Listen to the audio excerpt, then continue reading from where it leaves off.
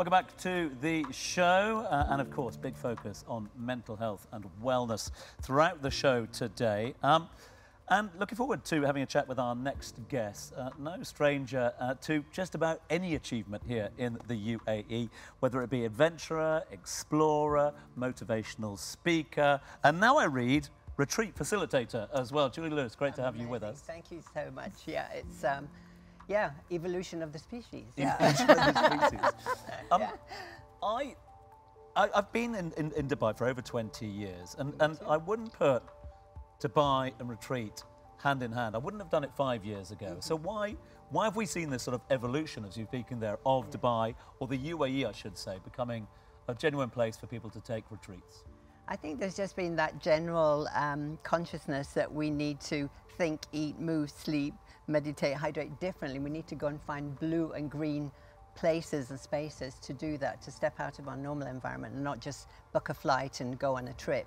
It's really looking at different themes of different retreats, different locations, and even the duration. Is it a 24-hour retreat? I often take 24-hour me retreats. I just check in somewhere for 24 hours and say I'm out of off the radar, just to kind of recalibrate. Or is it a we retreat? There's couples retreats, or is it a retreat in the concept of you're going to a desert location, a mountain location, a 5-star hotel with great spa facilities, or jumping on a boat and sailing away to one of the islands, and just really spending that time. I think nature is the big thing, and not necessarily everybody thinks of Dubai nature, but we're surrounded by nature. We're surrounded by water, and all of the neuroscience shows that being in, on, around, and underwater is, it makes you happier, healthier, you live longer. It's blue and green spaces, so find them.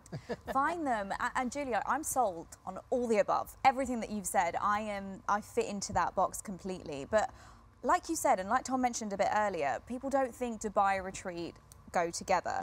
There are some incredible destinations though across the UAE. Could you share with us what you would highlight and suggest for people? Yeah, I think, if you choose to go to the mountains, to the desert location, I think it's basically getting out of your normal environment. That's home, air-conditioned, fluorescent lighting, and a screen.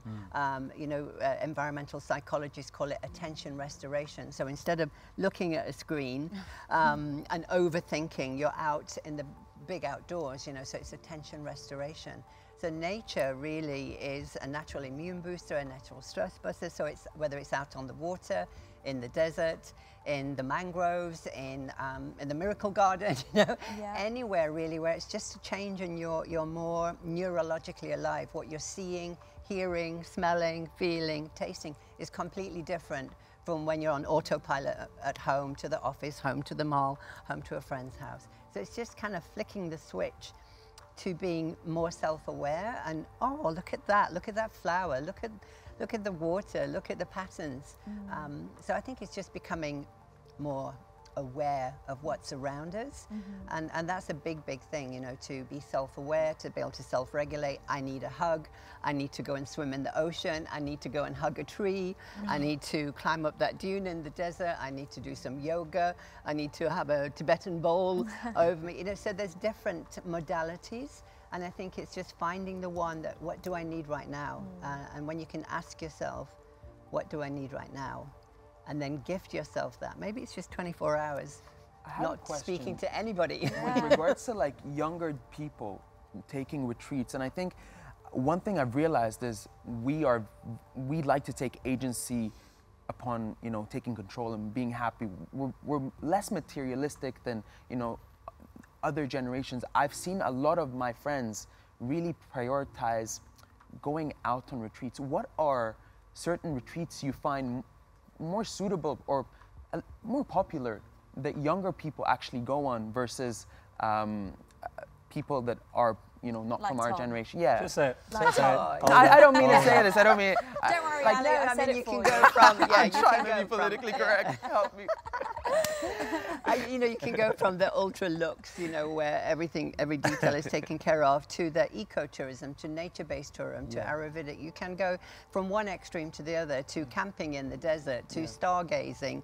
So I think it's really asking yourself, what do I need? Or you might see a picture and you think, I need to go there. Or you might hear something, music, and think, I need to be in that vibrational frequency. Yeah. So I think it's choosing what you need right now. Is it a guest lodge? Is it a 5-star hotel? Is it a boat, a dhow that you just sail off on, and kind of get back to nature? Budget friendly. Budget friendly, yeah. I mean, I think for me, you know, nature is free. You know, sunshine gives us energy. The water is good for cleansing. You know, green is growth. I mean, all of the things you don't have to get a prescription. You don't have to pay a fortune for. Yeah. And I think the other big thing about retreats is social connection, meeting different people that you wouldn't maybe normally meet through your work or your family or your friends. So then you're exchanging ideas, and you know, this feeling of being disconnected or lonely or not fitting in, you know, all of a sudden you find your tribe, because they also want to kind of improve their life, how they're thinking, eating, moving. Finding your tribe. Okay, so Finding I'm your gonna be tribe. honest here. Yeah. When you go on vacation with me, it's very exciting, but even for myself, I need a vacation after the vacation. I'm super hyper, I'm up at 8 a.m., I don't stop running around. It's very exciting, but not relaxing. What would you recommend for someone like me? Silent retreat. Silent retreat, impossible. Everyone there would quit their job if they were done with me. A silent retreat, are you serious? Yeah, you know, I mean, there's, you know, people go on digital detoxes, you know, where you just say it's actually away from distractions, basically, away from that must do, and very zen. So you have, you know, kind of nature walks, and then you have a meditation, and you have journaling and things, so that you're actually going more inwards, as opposed to, I'm going to do this, and then I'm going to do this, and then I'm going to do this, and I have to be there by 3. So I think retreats, really, the ideal ones, tick all the boxes in terms of what you specifically need right now. So if you've come from a vacation where it's been full on, then you need to be able to turn down the dial a little bit and not necessarily have an agenda, have some framework, and know that, you know, there's these activities, but I can actually just chill. No scheduled You can activities. do a do-nothing retreat, yeah. I don't even know what that looks like. I have everyone's life scheduled. I know. Every hour of the day. I think Dina's going to struggle, but you got to start somewhere, Dina, for sure. Julie, I want to thank you so much for your time and for your insights on World Mental Health Day, and hopefully we'll see you very, very soon. Our spotlight today, though, is a one-stop shop for wellness treatments. So, watch this.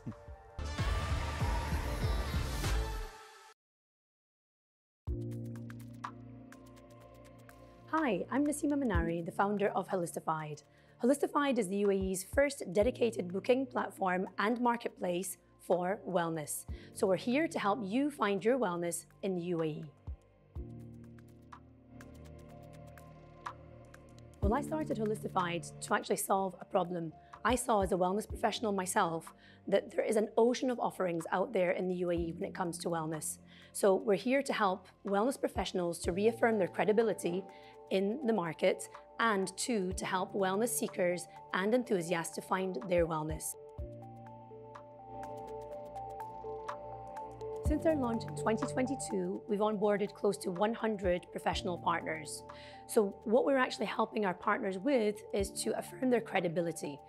Today in the UAE, there are thousands of wellness professionals, and what we're doing is actually verifying that everybody on board is legally licensed. So this is why we're here. This is our purpose, to help people find their wellness and to make sure that they work with individuals and enterprises that are properly licensed. Our long-term goals are to expand into other markets. So for today, we're here in Dubai, and it's such an exciting market to work in. We've expanded already to Abu Dhabi, and we're soon to launch in other GCC markets as well. So the long-term goal is to become the #1 destination to find your wellness. It'll be hard for me to choose what my favorite thing about living in Dubai is, but my top one, of course, is the safety aspect, followed by, of course, the numerous things that we can do as a family, and of course, running a business in Dubai is an absolute dream.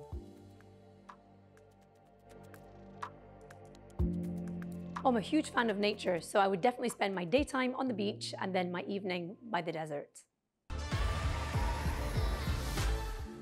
I need to get on that app, a marketplace for all things wellness. Well, it's time for one of my favorite parts of the show, the Daily Roundup. And Nimi, it's over to you. Thank you so much, Adina. And on World Mental Health Day, of course, it is inclusive to all. And it's said that men suffer from postpartum depression and eating disorders too. Psychologists in the UAE have actually said that men are susceptible to mental illness just as much as women are, but they just don't tend to ask for help. This is pretty common, not just culturally, but no matter where you are in the world, for men to be a bit shy to open up with their emotions. Would you agree, Tom? I'm going to go back to a point that Ali made a little bit earlier on about the fact that there is this there's a tribal thing for blokes. You know, there's this machismo, tribal, the team thing you were talking about, that change room thing. And people don't like to show weakness. And you don't, you know, and you think you know best at all times. And especially when a baby comes into life. And things do change in a household, you know. Your wife, who you have married and had a child with, you lose them pretty much for 6 months because of the focus. I see you side-eyeing me. I'm side-eyeing anyone, you know, I'm looking straight down the barrel here. I agree with you. There is a big change, and it's how men sort of approach that at the moment. But yeah, we're not good at calling out for help, are we? I mean, we're not. And the fact is that not everybody who, you know, identifies as a man has a safe space where they can automatically share their emotions and feeling with. I think one thing I realized from playing a lot of team sports is that the coach or the manager that allows for almost this locker room to be the sacred space where anything that is shared cannot be, you know, leaked out is the manager or the team that inevitably wins championships. And if you kind of take that analogy, and if the championship is life, you have to understand that part of going through the hard times is knowing how to kind of let go and knowing where to let go with. And it's completely ordinary for men to go through hardships, but I think that we're not really wired from a young age to understand the importance of building support systems. This is why when I lived in Canada, I understood the power of peer support networks. This is a very simple concept, but, you know, adopted over your adolescent years and your maturity, the age where you mature, it changes your life. I mean, listen, in a single day, I will talk to my mom, a few of my friends, and I will talk to my colleagues about my emotions that day, how I'm feeling. I sat down and within a minute, I talked about everything that was de-stressing me that day. In the 20 years, 15 years that I've known Tom, I've never heard him say anything like really like, I love putting you on the spot today. No, you know what? I need to understand, even my husband with his own friends, it's like when they speak to each other, they're gaming. It is an opportunity for them to have intimate connections with each other, to talk about their emotions. I know a lot of them are struggling with different things. Why can't they just let it out? It is a safe space. Yeah. Even then, what is that hesitation? I'm looking at you, Ali. You're supposed to be giving me the answers. Look, the thing is, I'll be very honest with you. Part of being a man is to be like competitive, like you want to prove yourself. There's a lot of pressures to being a man, especially in this part of the world, especially, you know, I identify as Arab, and I feel like there is a pressure. I just don't know how to say the fact that, you know, not everybody feels comfortable, and we kind of have to find people who have the same mentality as us, who we won't feel judged by. So actually, it's very hard to find because you have to take initiative and start sharing and trusting. And how can you trust? You kind of have to allow it. And I think you're so right. And there's these traditional roles that have been well established. And of course, the fact that we're having this conversation, the fact that these conversations are going on in the world over at the moment, means that things are changing, they're evolving, as Julie was mentioning a bit earlier on. But the old idea of, you know, father, dad, bloke, provider is still something that exists to this day, you know. And it's something we see. Is this toxic? You still find it? Do you think it's toxic? Do I think the toxic masculinity? What's your opinion on that?